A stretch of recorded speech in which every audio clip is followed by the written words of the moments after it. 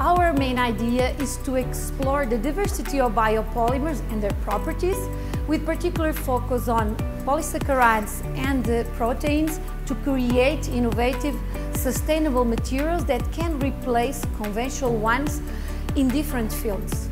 The selection of the adequate biopolymer to fabricate a particular material, as well as the choice of other components of the material and the production and processing technologies, are strongly dependent on the specific requirements of the material for the intended application.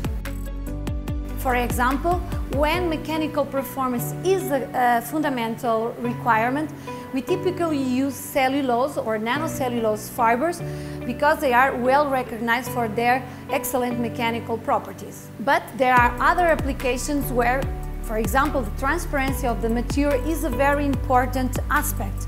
And in these cases, we normally use biopolymers that are able to originate transparent films as chitosan, purelan or gelatin.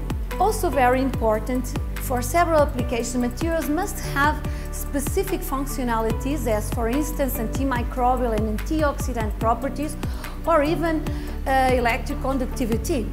However, most biopolymers does not have these functionalities, and therefore they need to be modified or combined with bioactive or functional compounds.